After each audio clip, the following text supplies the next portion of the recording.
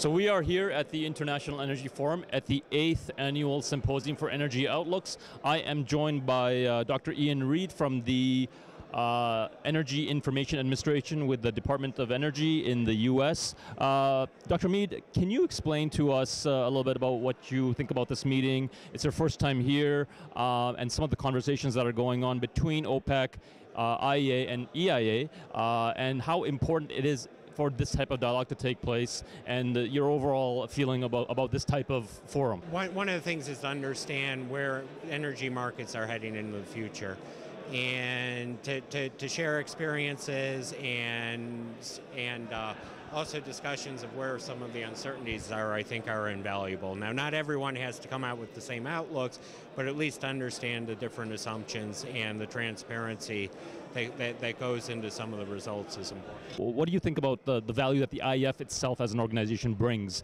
to this dialogue?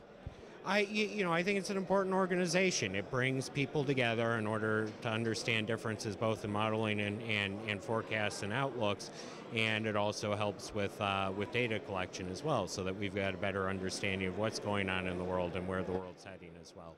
Give us a sense of what Shale is doing right now. The development's happening in a lot of areas of the United States, but the Permian is the largest right now. In terms of our outlook going forward, we see shale comprising about 65% of the cumulative growth in U.S. oil production going forward. We see the U.S. producing about between 10 and 11 million barrels a day.